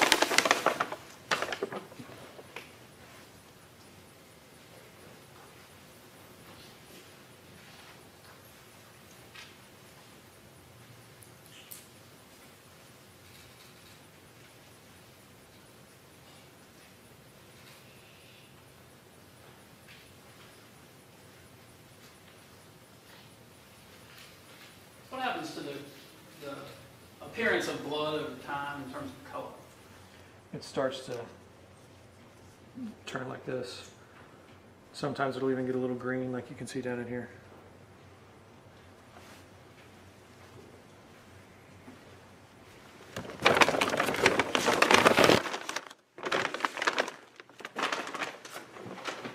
Almost done. And as indicated, you went back out there another occasion with the vehicle. This was all done, the most recent one we discussed was April the 2nd, but then you returned to the vehicle on April the 29th, is that correct? Yes, sir, the And that 29th. would be some month after this all occurred? That's correct. All right, why did you go back there a month later to the vehicle? We brought with us a trace expert to help look into the vehicle for his purposes. What is trace?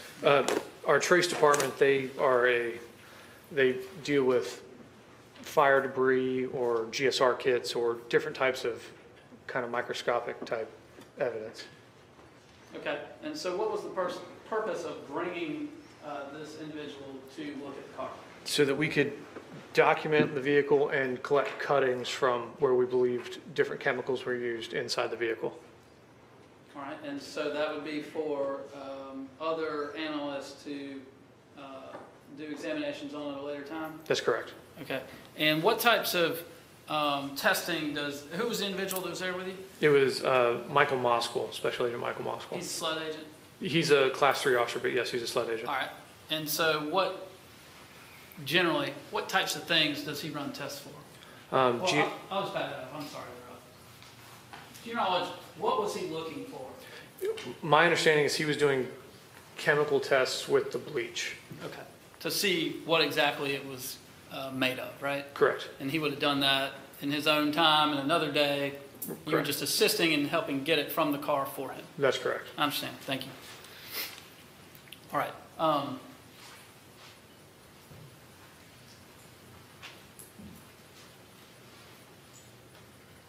Not going to have you go into great detail about these, but I'm going to have you look at them.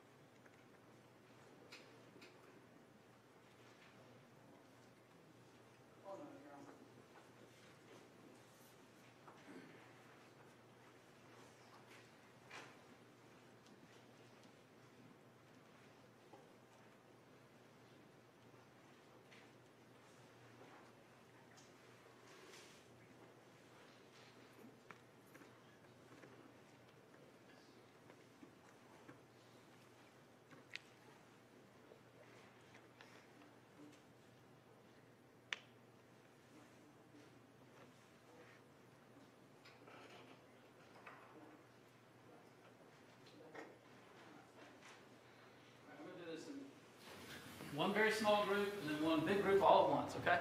So we can get you down. All right, states 56. Can you describe what that is? This would have been the envelope with suspected blood that we collected from the center console of the vehicle. And that's the one that was notated having some sort of writing or list of some kind on it, is that correct? That is correct. All right, thank you. And when you collected that, you passed it on for further examination? Yes. Okay. All right, we're going to leave states 56 for ID purposes only at this time. Thank you. All right.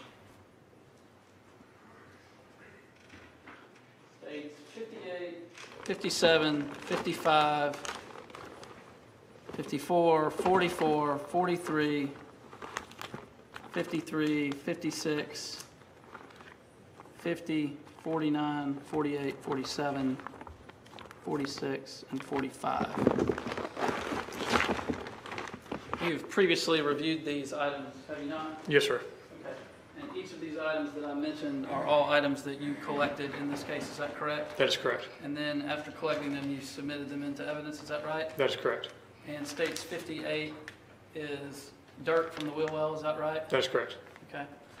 And states 57 is suspected hair. Yes. States 55 is more suspected hair, correct, on the Impala? Yes. States 54, cigarette butts from Clarendon. That's correct. States 44 are a series of swabs, all under one item of evidence. States 44 are a series of swabs from inside the car, is that correct? Items 65 through 79, sled items 65 through 79. Yeah, that's us. Yes, sir. Okay, thank you. States 43 is a hair from the victim's shirt, is that right? Yes, sir. 53 is buccal swabs from Ms. Josephson, That's correct. okay?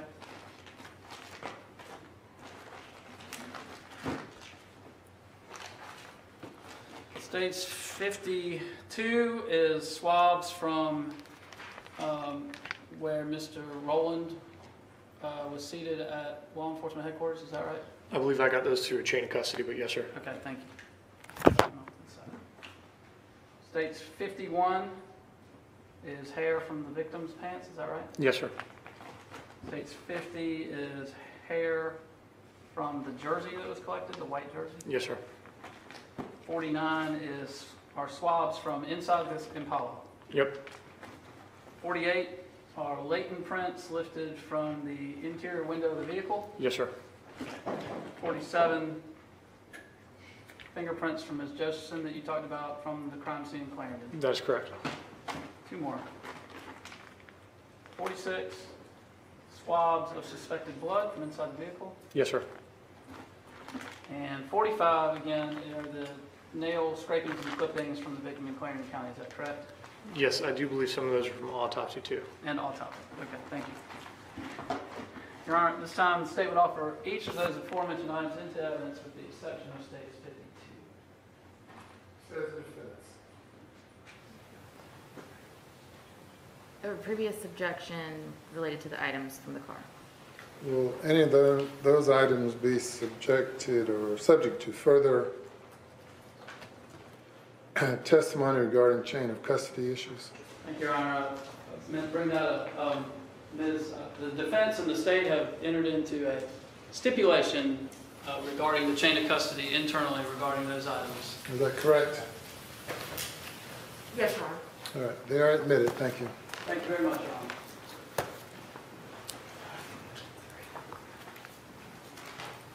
I think I have.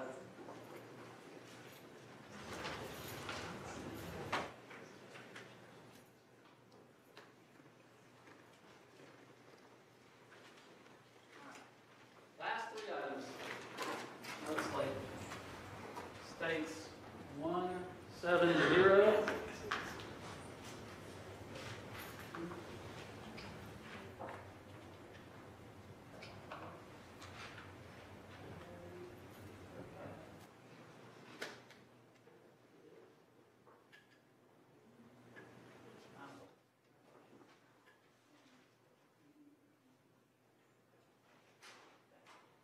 All right, a little scattered on these 3, and then let's see, 170.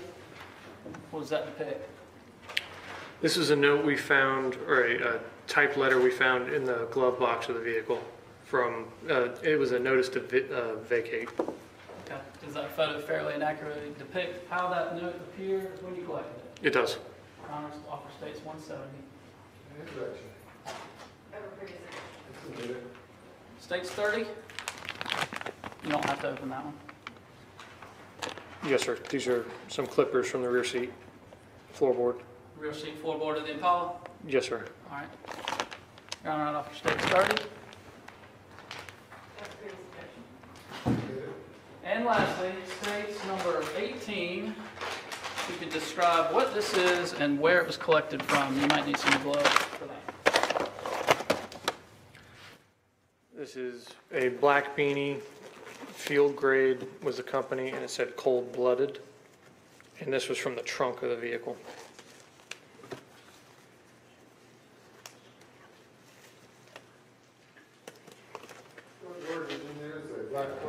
It was a black beanie, or a skull cap, Okay. Could that also be known as a toboggan, possibly? toboggan.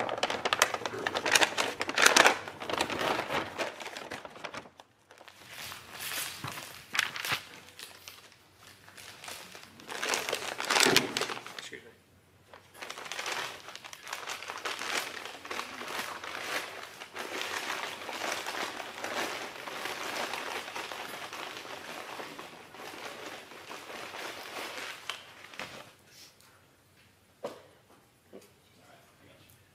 What is this that fell out of there? I'm not sure what, that's not part of the hat. This is the hat, and it says cold-blooded. And we did note that there was a hole in the back of it. You said that it says cold-blooded. Yes, sir, cold-blooded. And where was that located? This was collected from the trunk of the vehicle. The Impala? Yes, sir.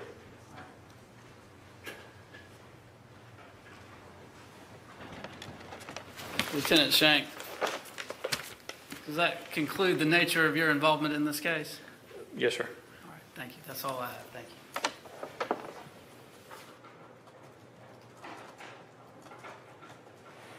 With regard to the last exhibit,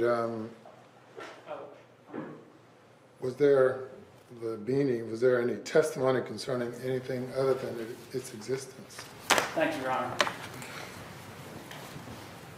May I re-engage the witness? Yes, sir. Thank you. Item 18, the beanie that you said is from the trunk. That's what you just showed and described? Yes, sir. Around the time it offers states 18. Was there any testimony regarding anything other than the existence of it? Not at this time, no, sir. It would be marked for identification purposes at this time. Well, he did describe the hole in it. Anything unusual about a hole in the cap, sir? Sure. Sometimes holes exist here for people using it as a mask, so I do notate stuff like that, but as for, it is a hole in the back of the hat, is all I do have another question for you. Was that item later examined by other analysts at the State Law Enforcement Division? It was. You can see the markings on the hat where our scientists would mark, and they can explain that better than I can. And that would have been analyzed for any DNA evidence connected to said beanie. I believe it was sent for DNA. Subject to the stipulation regarding the internal chain of custody, regarding these items, the state would offer that item as evidence. It will be admitted for identification only at this time. Yes, sir. That particular exhibit. Yes, sir. I'll be marked for identification, but not admitted at this time. Yes, sir. Marked. And just to be clear for the record, you put it back in the bag, please. Do you have the back? Oh, yes.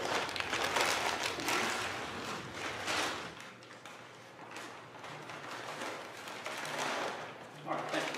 So to be clear, Your Honor, that is states 18 traffic. 18? Yes, sir. Right.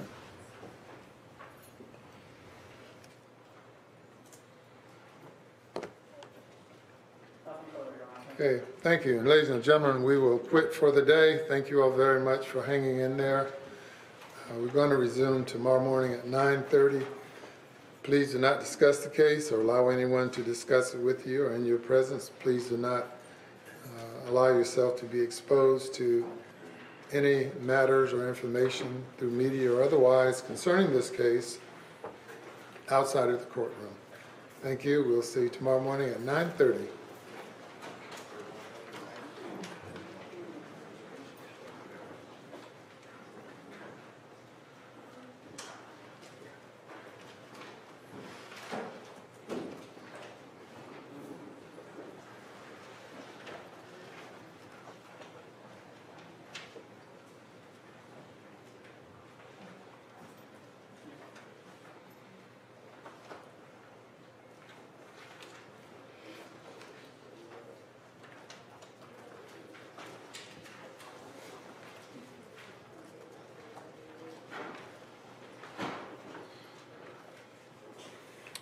All right, officer, you may step down, or will be subject to cross-examination in the morning, so you cannot discuss your testimony in any form or fashion with anyone in the interim.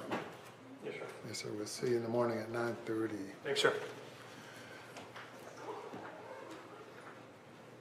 Any other matters before we leave for today with regard to the lawyers here? No, sir. Nothing, Your Honor. All right, we're going to have some issues I'm going to address with the media, but other than that, court is adjourned for everyone else. I want Solicitor and Defense Counsel to stay.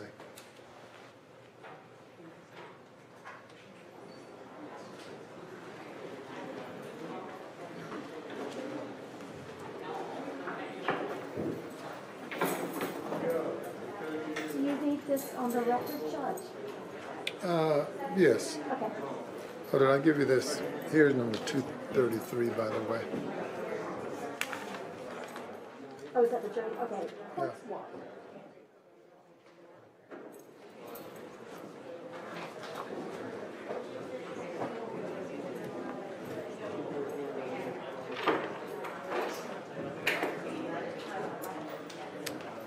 I need to.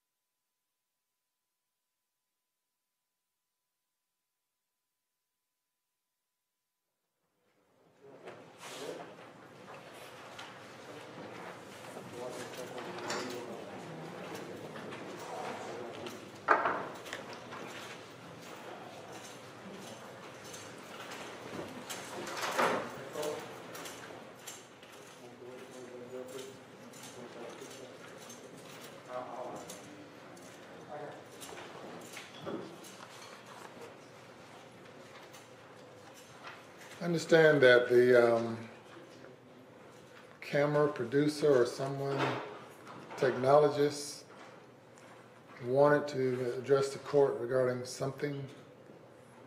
Yes, sir. Yeah, just borrow camera position up there, wanted to see the one right in front of me. Mask down so I can hear you a little better. The camera to the right of the clerk of the court. Yeah, The one up to the bench? yeah. Okay. I wanted to see about raising that a little bit, maybe a foot and a half, bring something in just to raise it up. Okay, and for what purpose? Just to get better angles, it gets blocked. Okay. You mean one of the cameras in, Yeah, when the monitor comes out, I have to spin it to get the width. and the camera shows who? What does it show? The camera's usually on the attorney, whoever's speaking there. Oh, okay. And then if they bring that monitor out that covers, then I spin it around to get the width. All right. So if I could just raise it a foot and a half. Yes, okay. I'm glad I asked you before I informed you of this order. But yes, you can raise it to suit folks better. Okay. Yeah, that's fine. All right, thank you. Other than that, I've prepared an order regarding media coverage of the court proceedings. Of course, I've already authorized media coverage, but I've prepared an order to sort of make clear what can be recorded and what can't. I have some concerns regarding any type of photography and recording when court is not in session, when we're not in the actual trial, but during the breaks or during times when the jury is not in,